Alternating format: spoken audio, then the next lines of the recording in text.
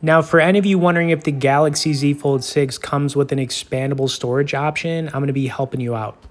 Now, the reason you're probably wondering this is because right now there are 3 different variants you can get on this phone. There is the 256 gig, the 512 gig, and the 1 terabyte.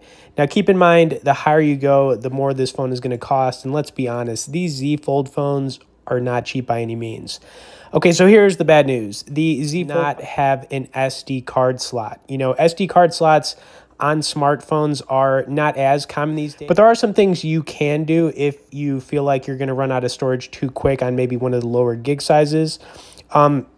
One of the things that you could do is connect a hard drive or external hard drive or S Pen drive with your Z Fold 5. Then you could transfer files between them. Samsung actually has some pretty good external hard drives, so I would recommend that. But I will say this. I think that 256 gigs is going to be enough for most people. And right now there are some deals on, you know, getting a 512 or 256 for the same price. Okay, anyways, hope that helps you guys out, and sorry to, give you the bad news that this phone does not have an SD card slot, but it is what it is. I'd also like to point out that you guys can get on our tech newsletter where we send out 1 email a week on only the good stuff directly below in the description. As always, thanks for watching this, guys, and we'll see you in the next video.